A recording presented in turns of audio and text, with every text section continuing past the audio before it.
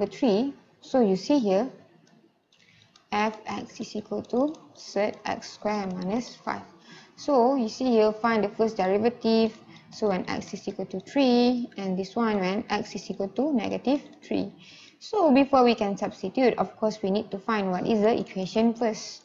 So you need to find the equation of f derivative x first, and then second derivative of x. So here, before you do derivative, you see here when you have cert, you take out the power out. So this one. So now we can differentiate. So first derivative, when you differentiate bracket with power outside, you bring the power in front, so half. So this one would be, you don't touch anything inside the bracket, and then you minus the power with 1. Then after that, you differentiate what is inside the bracket. So this one would be, you differentiate x squared minus 5. So I do the symbol differentiate here, so that means I haven't differentiated this one yet. So this one is half. So x squared minus 5, half minus 1 is negative half. So when I differentiate this one, x squared, I differentiate, I get 2x.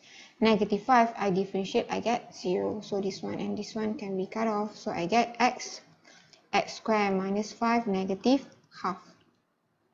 Right, so is equal to, so you don't want the power to be negative, so x over cert. So this one is x squared minus 5.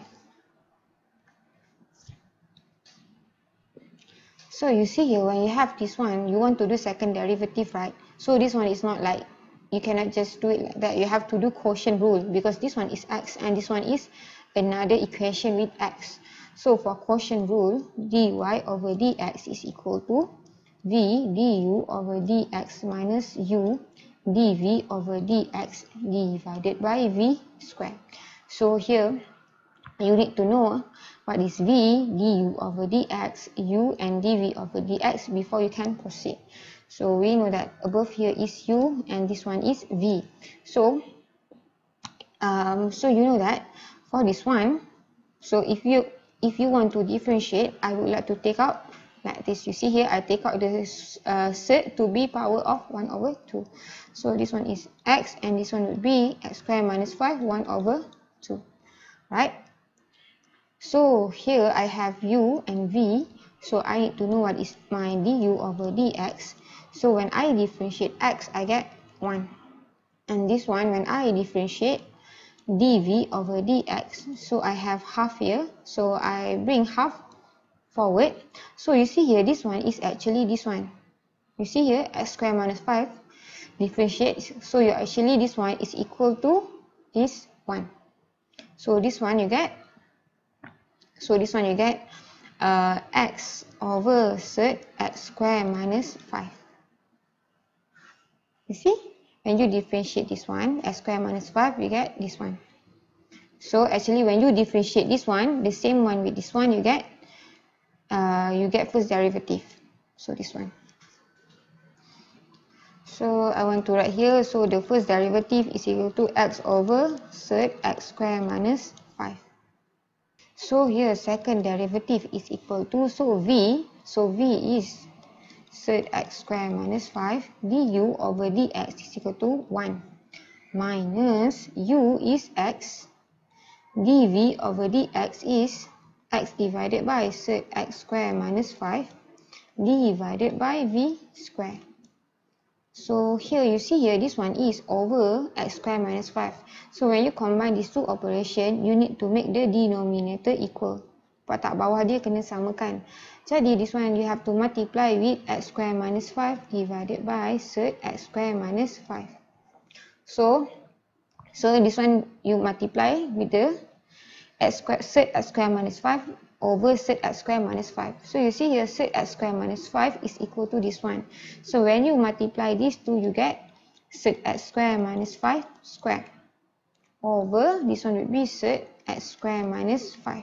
So this one is minus, so x squared divided by cert x squared minus 5 divided, so I have v squared, so v is this one, so cert x squared minus 5 squared. So you see here, third and square can be cut off, so I get x squared minus 5. So here is minus x squared. So we see here when the, okay, I just step by step, x squared minus 5 divided by, so third and square can be cut off, you get,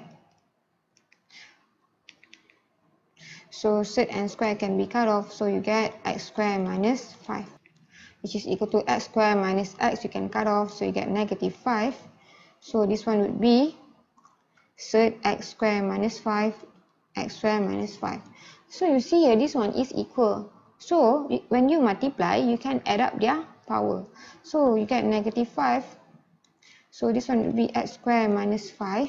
So you know this one is power of half, and this one is power of 1, because there's no power means power of 1. So here you get negative 5. So x squared minus 5. Half plus 1, you get 3 over 2. Which is equal to negative 5 over. So we see here, this one is cube and this one is third. So here third, x squared minus 5 cube. Right. So this one is d squared y over dx squared. So now you have the first derivative, gradient function is x over third, x squared minus 5. And then the second derivative, you have negative 5 over, so x squared minus 5 power of 3. So we see here, when x is equal to 3 in the first derivative, so you substitute x with 3. So this one will be 3, so 3 squared minus 5. So 3 divided by 9 minus 5 is 4, 3 over 2. So here when x is equal to negative 3, so you get negative 5 divided by, so third, this one is negative 3 square, you get 9 minus 5 cube, which is equal to negative 5 divided by, so 9 minus 5 cube is, this one is 4 cube. So 4 cube is 64, negative 5 over third 64, negative 5 divided by 8. So for 8 is equal to t cube plus 2t square plus 3t plus 4. So find the value of t such that you see here dA over dt is equal to, so you see here dA over dt is equal to d square t over dt square. So we know this one is the first derivative, this one is second derivative. So that means from A, you have to differentiate once to get this one, and you differentiate another one to get this one. So you see here, so you have to differentiate 2 times before you have to find this one first and find this one first before you can compare.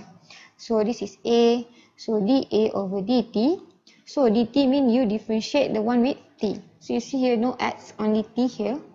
So you bring 3 forward, you get 3, and then the power you minus 1. 3 minus 1, you get 2. Plus, so 2 times 2, you get 4t. And then this one, 3t. See, before this, I say the one with only x, you take the number. So this one is t. So plus 3. And anything without the variable 4. So you get 0.